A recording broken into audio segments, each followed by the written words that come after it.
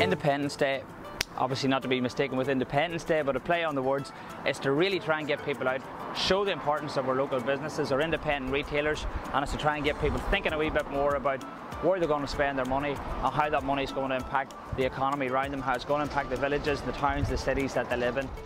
Independent retailers offer great customer service. They build up friendships with local people. We know what local people want to purchase, so that's what we buy.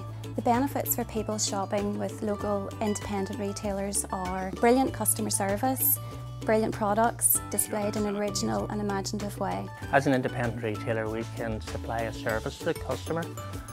We know their individual needs, and that's we strive to try and provide that service. Armagh is full of local businesses, and it has what people want. Every pound that's spent in a local shop, 70p gets recycled around the whole economy. So you're not just supporting local retailers, you're also supporting local suppliers, local producers and local processors. So it's absolutely important that consumers make a real effort to support local shops, because ultimately if they don't use them, they're going to lose them.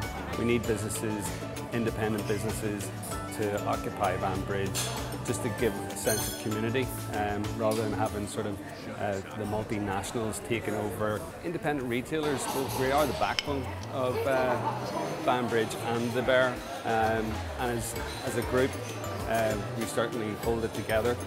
We actually supply and help out a lot of the local small cottage industries that people wouldn't actually normally find. And there's a lot of places just like ours that are in Lurgan, down the side streets that are doing very niche products, and the customer service that you're going to get is going to be completely different to if you go to any other type of major retailer. It's nice to see that there's still people coming into our town centres. We just need to get more people to come in and support those new family businesses that are trying to establish themselves in a historical town like Lurgan.